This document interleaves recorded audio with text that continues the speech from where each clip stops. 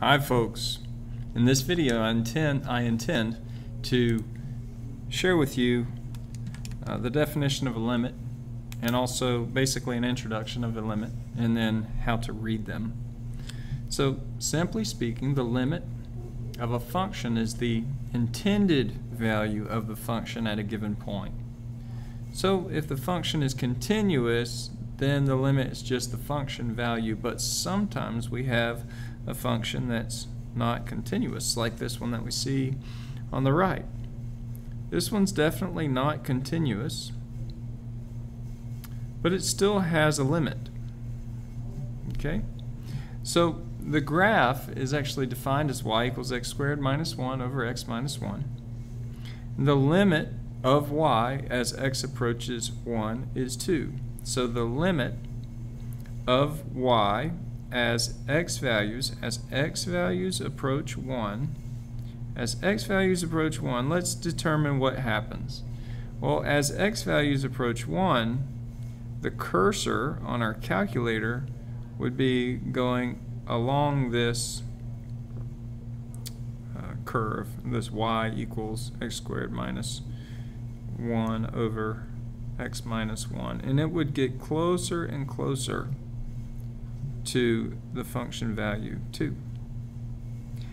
And from the right side, the limit, as the x values go this direction, this point would be going towards this open hole that we have, and it would be, so it tends toward the same exact number 2. So we read this, we write it symbolically as the limit of y as x approaches 1 is equal to 2.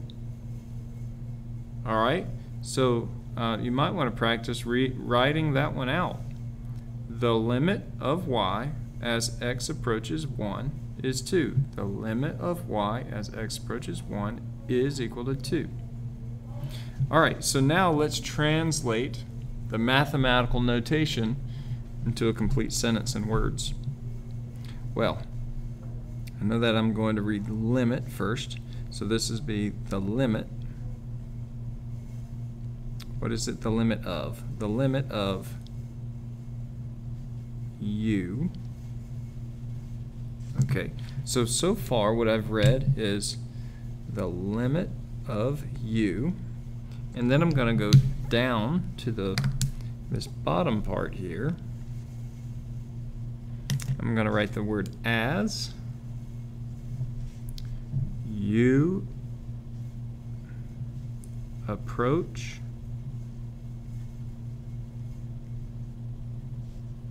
anything, and then I said D and E for does not exist.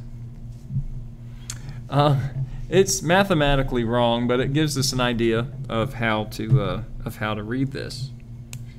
Now, what is the limit of u as you approach anything? It's actually, mathematically speaking, this thing should say the limit of u as you approach anything is actually u, and that's also a pretty nice lesson to learn. But anyway, let's continue with this next part. Let's try to read this one together. Actually, try it on your own.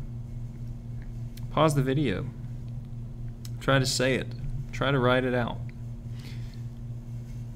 Trusting that that's done, we're going to say the limit of the function f of x as x approaches,